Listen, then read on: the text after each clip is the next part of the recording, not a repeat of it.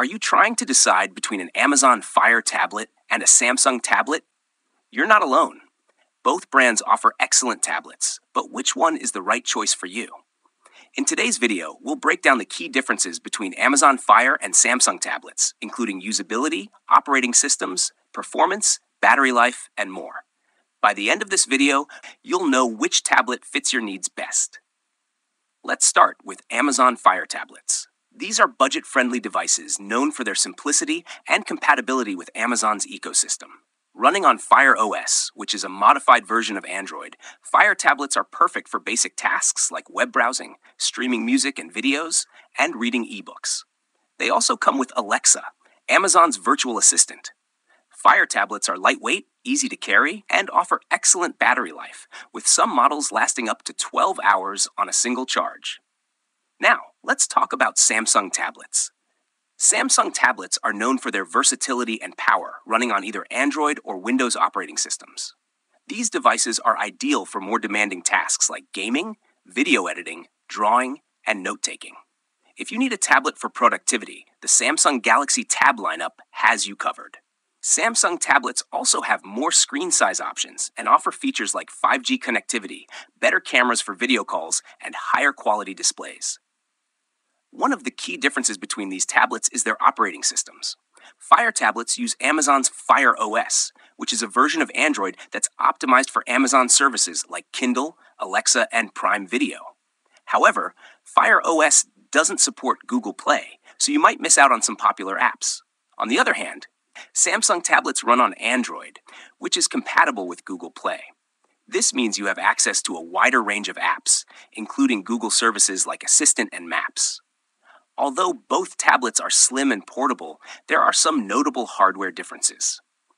Amazon Fire tablets are lighter and have brighter displays, which makes them great for reading or streaming. Samsung tablets, however, offer more powerful hardware, with better cameras, higher resolution screens, and features like 5G on some models. If you need a device for video conferencing, we recommend going for a Samsung tablet because of its superior front and rear cameras. In terms of performance, Samsung tablets have an edge. They are equipped with faster processors and more RAM, making them better suited for tasks like gaming, editing, and multitasking. Amazon Fire tablets, while slower, are still perfectly capable for basic tasks like browsing and media consumption. Let's talk about battery life. Amazon Fire tablets are known for their impressive battery performance, offering up to 12 hours on a single charge. Samsung tablets, on the other hand, average around 10 hours of battery life, but some models come with fast charging technology. When it comes to price, Amazon Fire tablets are the more affordable option. For example, the Fire HD10 is priced around $140, while a comparable Samsung Galaxy Tab S6 Lite costs about $277.